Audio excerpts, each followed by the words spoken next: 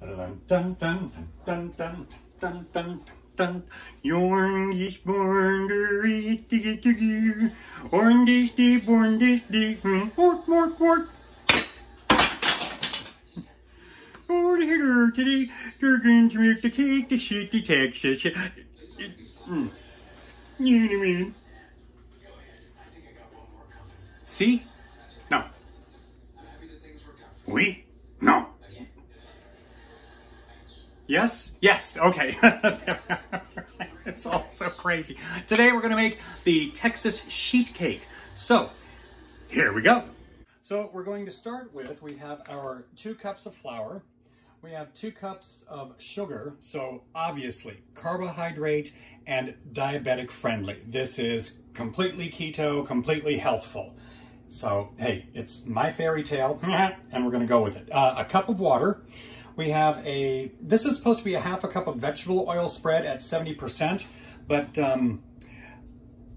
I didn't have any 70% spread. I did, but then of course we came into this little thing called the derecho and it all got all rotten then. So this is buttermilk, although I didn't have buttermilk, so I used a half a tablespoon of vinegar in half a cup of milk, and that is now all curdly and yucky. We have, let's see, half a teaspoon of baking soda. We have a half a teaspoon of, or 1 teaspoon of salt. I'm sorry. 1 teaspoon of baking soda, half a teaspoon of salt. I will have a teaspoon of vanilla out here. I use a little bit of butter flavor because this is just plain Crisco. And then the 1/4 cup of cocoa powder, and I'm using Special Dark. And finally 2 eggs. And this is for me. It is simply Diet 7-Up and unsweetened grape juice. So let's get started. Okay, so this is very exciting. I got my little spatula, I've got my pan and all that good stuff. And it's exciting because I've got all my ingredients already laid out. I feel just like Martha Stewart. Well, just a moment.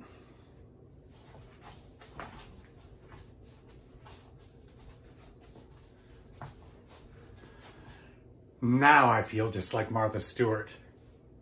Okay, so let's get started. So, okay, the first thing we're going to do is, as you can see, I am cheating.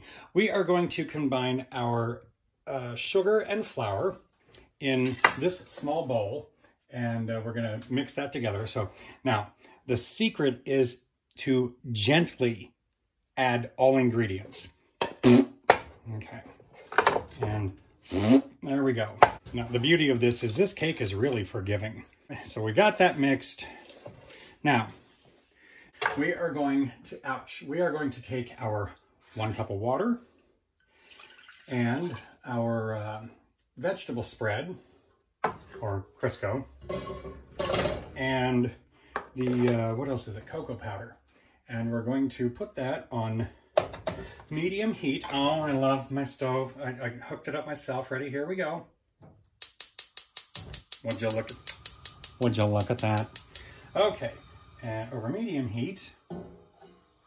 And all the while, we're going to just kind of whisk this. So we will speed this up so you can see kind of how it goes.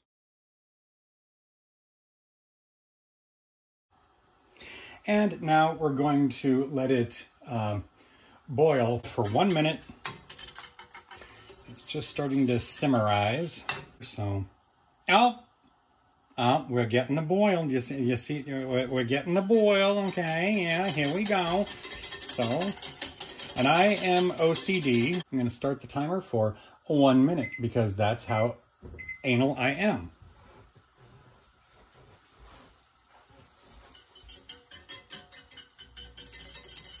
And what this will do is actually make it hot, which is what we want. 5, 4, 3, 2, 1, beep. Heat off. Now we're ready to mix everything else. Get this nice and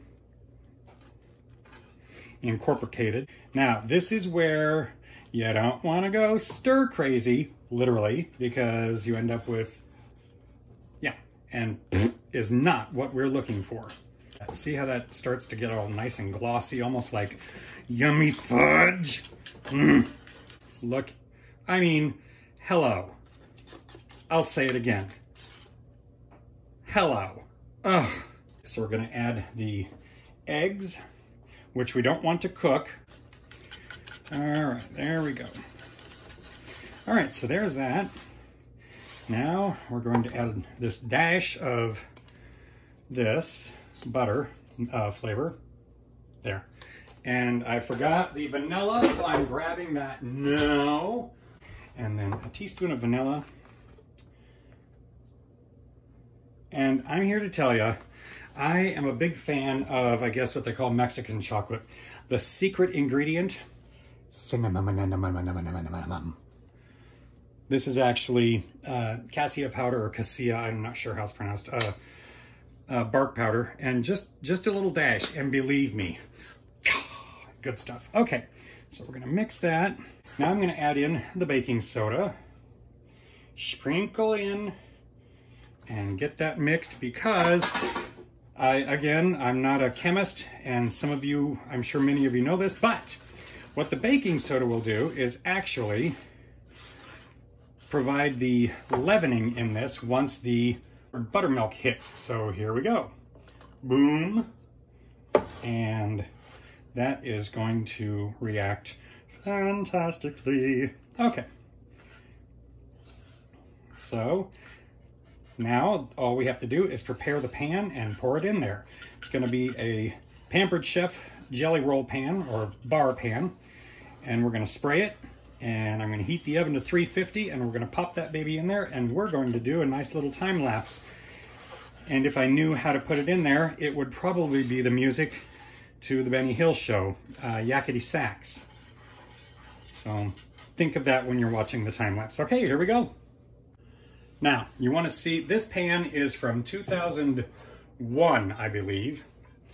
It has been seasoned a billion times. And it has always done me proud. This is what I make grandma's pumpkin bars in and all sorts. Okay, so here comes our mix. We have sprayed it. Here we go. Oh, let me pour the other. That's terrible. See, this is why I can't have anything nice. Look at that. I mean, would you look at that? Would you just look at that? Would you look at that?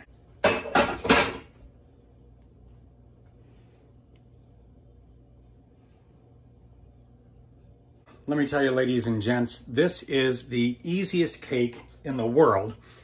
And I mean, you have to work to mess this up. Because again, you saw how I forgot the salt. I'm not even kidding. I'm going to just barely sprinkle this salt over the top.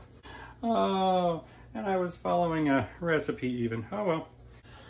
So now I'm waiting for the oven to heat up to 350. We will pop this little beauty right in there, and I will time lapse it so you can see it do its magic. So we'll be right back in 2 minutes, 2 seconds.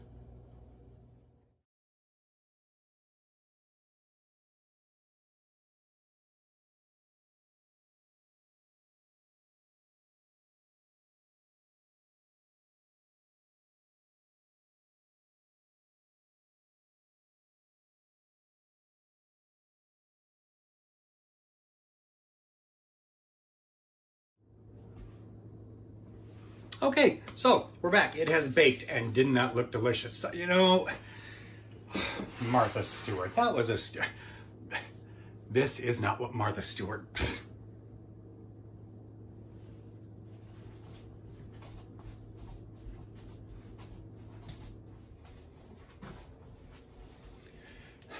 This is what she would have worn. So, okay, so now we are going to make the frosting while the cake is cooling. There's not the cake. There's the cake. The frosting is so simple.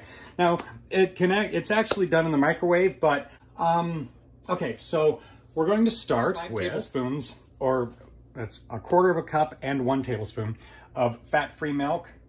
No, I'm using whole milk because I'm a fat pig, and I like it like that. Then we are going to add to that a 1/4 cup of the unsweetened baking cocoa. Okay. Then we are to that going to add 2 tablespoons of 70% vegetable spread. No, as Julia Child would say, I like to use butter. So butter. Then we want 3 cups of powdered sugar. There's 2. Okay, and finally 3. Again, you can't really mess this up.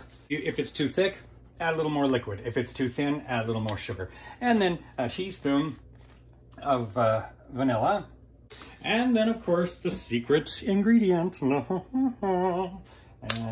plickety-cacao. All right, there we go. Give this a tiny little stir. This says to do it in a microwave for, what is it? Microwave on high for 45 seconds. So I'm going to heat this over medium. And we're going to add some wine and bon appetit. Oh my God. People often ask me, Lonnie, do you ever wonder why you're single? Nope, no surprise to me. As I about singed my hair. And look at how glossy and delishful that looks. It's fantabulosity at its finest. So then, while this cake is still warm, we're going to pour the warm mixture on so that the frosting kind of... All right, so we'll be back. I don't know if you can see this or not. Can you see? Around the edges, when I stop stirring, the frosting already starts to get kind of that rippled look where it's, you know, going to dry and kind of crack. Again, when I take this to an office party or whatever, I come home with an empty bar pan, which is perfect. That's exactly how I want it. It's done. See how nice and drippy that is? And so turn the heat off. Oops, turn the heat off. Here we go. Okay, are we in? Yep.